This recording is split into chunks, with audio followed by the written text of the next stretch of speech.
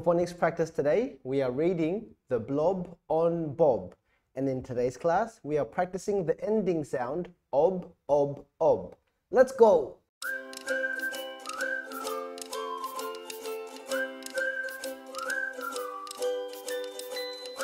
As always, I'll read first and you listen, and then you read on your own after. Are you ready? This is Bob. Bob is sometimes a slob. Your turn, go.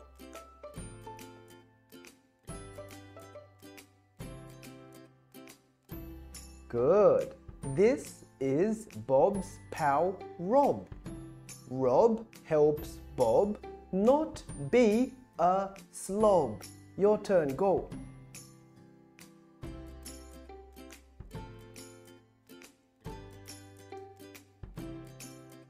Good job. What is that blob? Asks Rob. You try. Nice. That is from corn on the cob, says Bob. Your turn, go.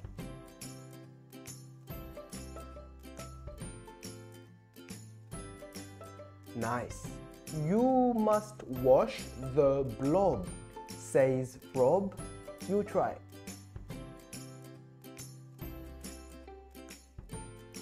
Good.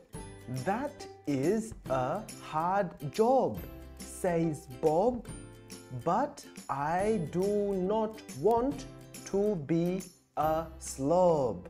You try, go.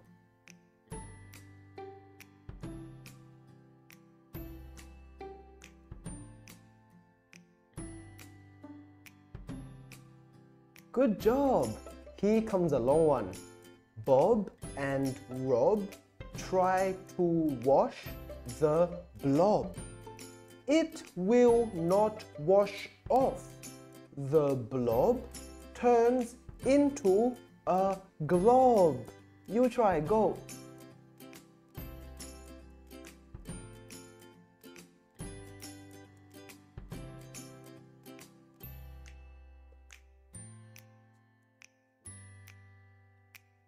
Nice. Oh no. Bob starts to sob.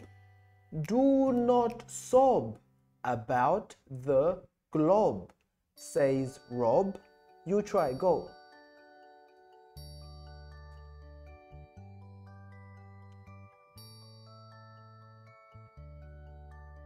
Nice. Rob scrubs the glob for Bob. He does a good job. You try, go.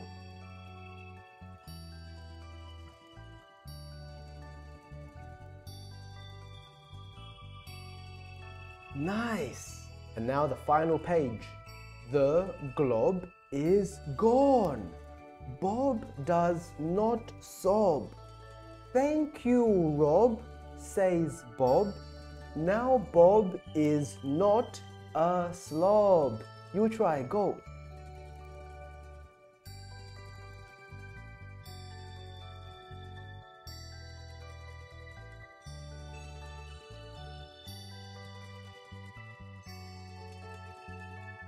Good job!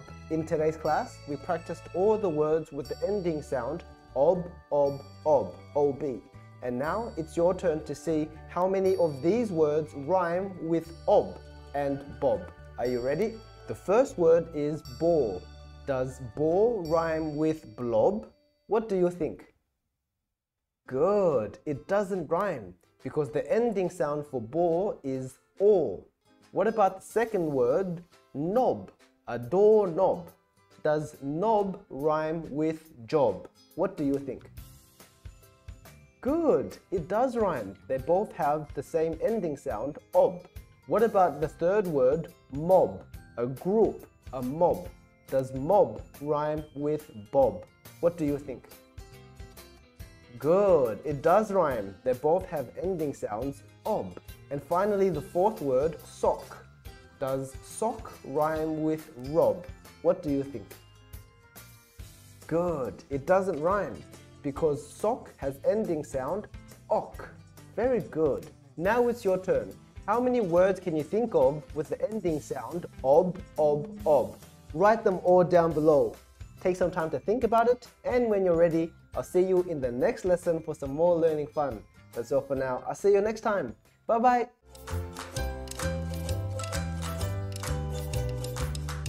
For Comic Book Tuesday today, we are spending some more time with our good friends Benny and Penny, and today we are reading Benny and Penny in Lights Out.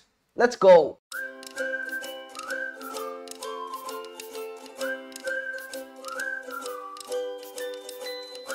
Benny, what are you looking at? I can't find the moon. I think someone took it. Who? Pirates. That is silly. It's time to brush our teeth. I'm busy, Penny.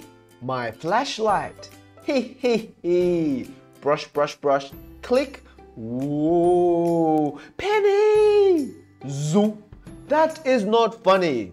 Benny is afraid of the boogie mouse. The boogie mouse? The boogie mouse. So are you.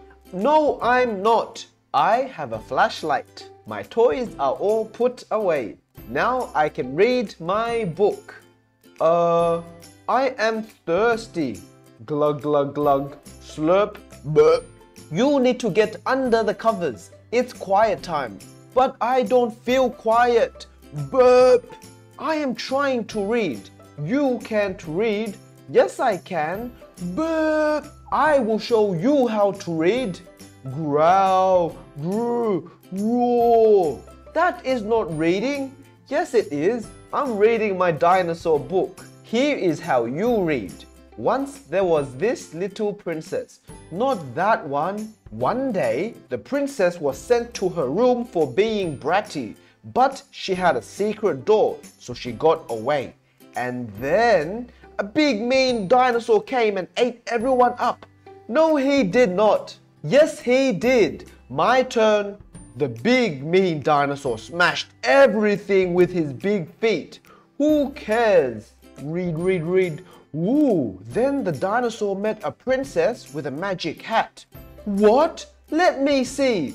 There is no princess with a magic hat. That's because the dinosaur ate her up. Ha ha ha. A bug is in the room. Get off. I'm trying to read. You can't read. Swat, swat, swat. I made the bug go out the window. Now I can get under the covers. Where is my pirate hat? I can't go to sleep without my pirate hat. Wait, I left it in the playhouse. You can't go outside now. It's okay. I have a flashlight. Read, read, read. The bogey mouse is not really real. It's just a story. Benny? It's very dark and she seems scared. There you are. I found the moon. Did you find your hat? Yes, but it's spooky in the playhouse. See? Running really fast. Okay, zoom. What happened? I tried, but my feet didn't want to go. I'll go with you. Okay. 1, 2, go! Quick, grab it. Pop. We did it! We did it! Huh? What is that? Rustle, rustle. What if it's the bogey mouse? What if it is a dinosaur? No, there are no dinosaurs near here. Wait, maybe it ran away from the zoo or the circus. Dinosaurs do not live in the circus. Some of them do. Rustle. Oh, creak, creak.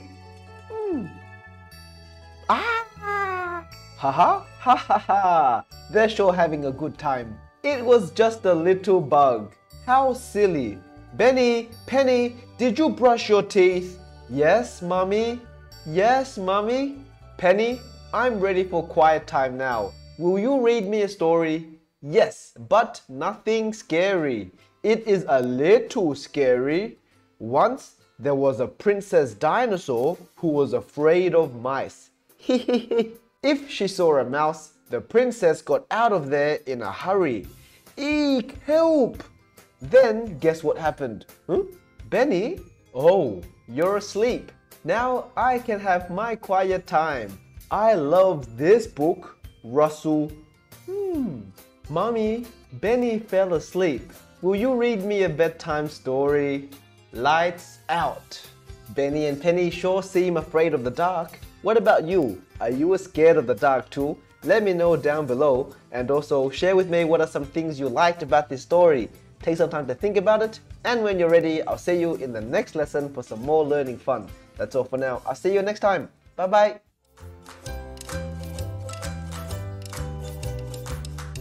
For social studies today, we are exploring South Korea, home of kimchi, K-pop, and the Gangnam Style. Let's go!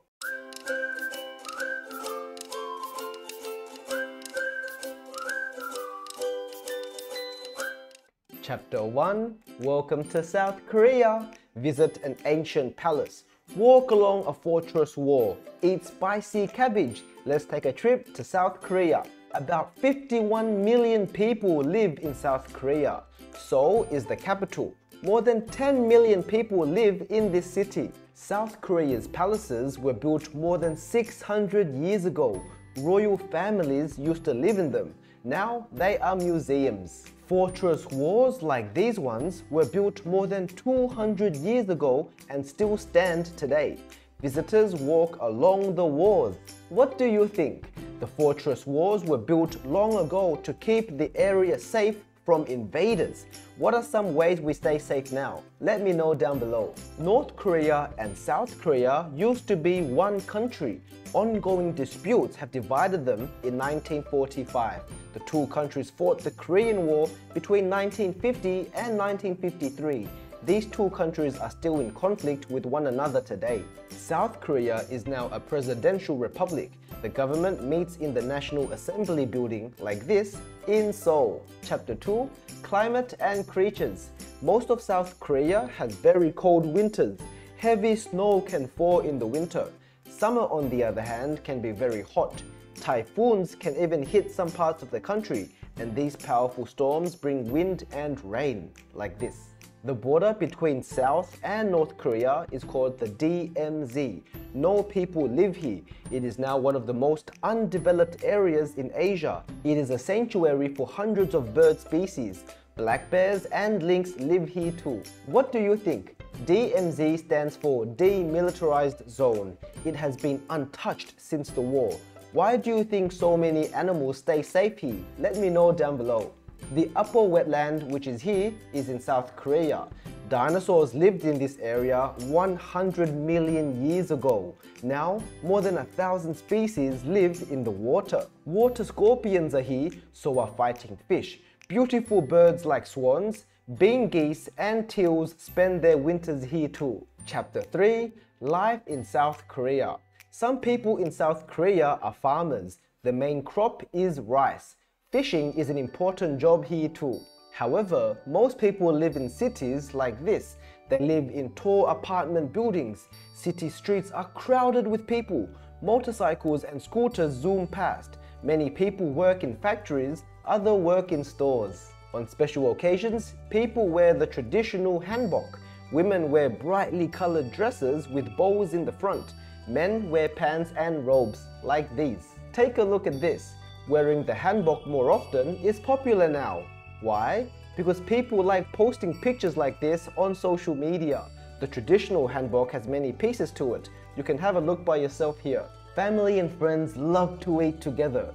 Kimchi is a favorite Korean food. It is a spicy pickled cabbage. South Koreans also eat a lot of rice. They put barbecued beef and vegetables on top. This dish here is called bulgogi. Rice cakes are a favorite snack here too. South Korea is a beautiful nation. Would you like to experience its culture? Let me know down below. Now let's go through some of the new words we learned in today's book. The first word is balance, which is a condition in which the opposing forces are equal to each other. Capital is a city where government leaders meet. Crop is a plant grown for food. Culture is the ideas, customs, traditions, and way of life of a group of people. A fortress is a place that is fortified against attack. Hanbok is traditional Korean clothing characterized by vibrant colors and simple lines. Sanctuary is a natural area where birds or animals are protected. Social media are websites and apps that help people connect with one another. like Facebook and YouTube. And finally, typhoons are violent tropical storms. Now it's your turn. What do you think about South Korea? Let me know down below. And also, share with me some interesting things that you'd like to do if you visit one day. Take some time to think about it, and when you're ready, I'll see you in the next lesson for some more learning fun. That's all for now. I'll see you next time. Bye-bye.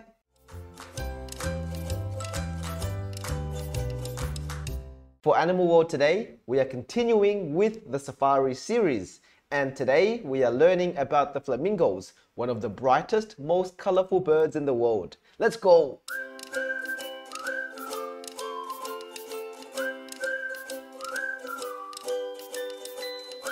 What are flamingos? Flamingos are tall birds with long necks and legs. They live in warm wetlands like this. Flamingos live in large groups called colonies. They also wade together in water. Flamingos also fly in groups. They stretch out their necks and legs to fly. Flamingos eat algae and shellfish like this. And this is the food that gives them their bright pink color. Flamingos lay just one egg at a time, and the parents sit on the egg in a nest made of mud, like this. When ready, a chick will break out of the shell. It is covered in white or gray down feathers, like this. Mommy and daddy feed the chick from their bills. That's true love. Soon, the chick will join the crochet, which is a group of flamingos. Parents will find their chick by its call. A young flamingo turns pink after 2 or 3 years. What a bright bird. Now let's go through some new words we learned in today's book. The first word is algae, which is a green plant-like material found in water. Bills are the hard outer part of the mouth of birds. Chick is a baby flamingo. Colonies are groups of flamingos that live together. Crochet is a group of flamingo chicks. Down feathers are soft feathers that keep birds warm. Shellfish are animals that live in water and have shells. Shrimp, clam and crabs are types of shellfish. And finally, wade is to walk in water. Now it's your turn. What do you think about this bright and colorful bird, the flamingo? Let me know down below, and also share with me some interesting things you learned in today's book. Take some time to think about it, and when you're ready, I'll see you in the next lesson for some more learning fun. That's all for now. I'll see you next time. Bye-bye.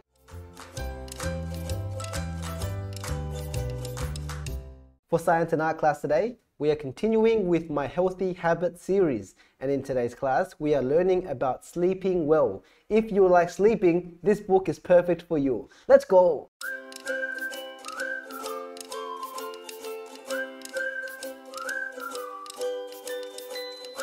Time for sleep. Sleep is when we rest. It's when our body and mind takes a break. Being healthy means making the right choices. A right choice might be having good hygiene or eating well. Getting enough sleep is another. During sleep, we slow down. Our body needs this time off. Yet, much is still happening inside us. What do you like to do before bed? Let me know down below.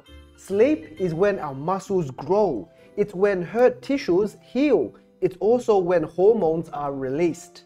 Sleep heals our brain too. We're busy thinking when we're awake. During sleep, we relax. Our brain organizes our memories. Sleeping well also puts us in a very good mood. It also improves our attention.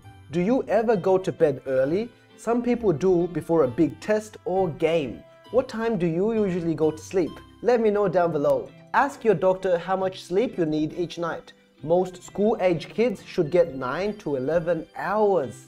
Setting a schedule will help you sleep well. Stick to the same bedtime. An hour before, turn off electronics. Give your brain time to wind down. Avoid certain foods and drinks before bed. Don't have caffeine, and this includes chocolate. Caffeine keeps people awake. We depend on sleep to stay healthy. Just be sure to set your alarm clock. What are some of your healthy habits? Let me know down below. Now let's go through some of the new words we learned in today's class. The first word is caffeine, which is a chemical found in certain foods that speeds up activity in our body. Electronics are things like games and computers that are powered by electricity. Hormones are chemicals produced by our body that controls the activity of certain cells and organs. Hygiene is keeping yourself clean or other action that supports good health. To relax is to become less active. And finally, a schedule is a plan with a list of events and times. Now it's your turn. What do you think about this healthy book? Let me know down below. And also, share with me some interesting things you learned about sleeping today. Take some time to think about it, and when you're ready, I'll see you in the next lesson for some more learning fun. That's all for now. I'll see you next time. Bye-bye.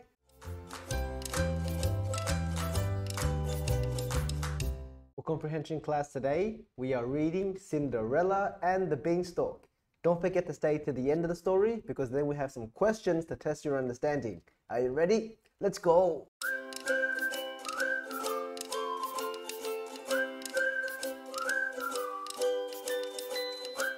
Jack, Jack, you lazy boy, we have no food to eat. Take our cow to market and sell her for some meat. And Cinderella, get to work, our dresses are too tight. Mend them, wash them, press them, it's the prince's ball tonight. Is your cow for sale, my boy? She's the finest I have seen. I don't have any money, but I'll swap her for some beans. The sisters flew into a rage and threw the bean outside. Jack ran into the kitchen to find a place to hide. Cinderella shouted, Jack, look up! The beanstalk has grown high. Let's go and climb it right away and see what's in the sky. At the very top they heard a voice that sang out, fee, fi, fo. A giant godmother waved her wand, off to the ball you go. A cloud became a carriage, and stars her dress and shawl. Jack sat up in the driver's seat and took them to the ball. But when the clock chimes midnight, you must leave and hurry back. Your dress will turn back into rags, and your shawl becomes a sack. The prince saw Cinderella and danced with her all night. But when the clock struck midnight, she disappeared from sight. He found the shoe she left behind and set off on a ride. I'll find the owner of this shoe, and she shall be my bride. The ugly sisters tried to squeeze their feet into the shoe. The prince saw Cinderella and said, this shoe belongs to you. The ugly sisters went out to climb the beanstalk, but they found that when they got just halfway up, it toppled to the ground. Prince and Cinderella were married the next day. Jack became the palace chef and the others ran away. Now it's time to do the quiz to see how much you understand the book. Are you ready? Question 1. What did Jack sell the cow for? Was it A, money, B, food, C, gold, or D, magic beans? What do you think? I'll give you a moment. The answer is D, magic beans. Very good. Question 2. Who threw the magic beans out the window? Was it A, Cinderella, B, the old man, C, one of the stepsisters, or D, Jack? What do you think? I'll give you a moment. The answer is C, one of the stepsisters. Good job. Now question 3. Who climbed the beanstalk? Was it A, the cow, B, the old man, C, the stepsisters, or D, Jack and Cinderella? What do you think? I'll give you a moment. The answer is D, Jack and Cinderella, of course. Nice work. Now question 4. What did they find at the top of the beanstalk? Was it A, a wolf, B, a giant fairy godmother, C, an orc, or D, a giant? What do you think? I'll give you a moment. The answer is B, a giant fairy godmother. Nice work. Now question 5. Who drove Cinderella's carriage to the ball? Was it A, the old man, B, a cow, C, a prince, or D, Jack? What do you think? I'll give you a moment. The answer is D, Jack, of course. Good job. Now final question, question 6. Who became the palace chef at the end?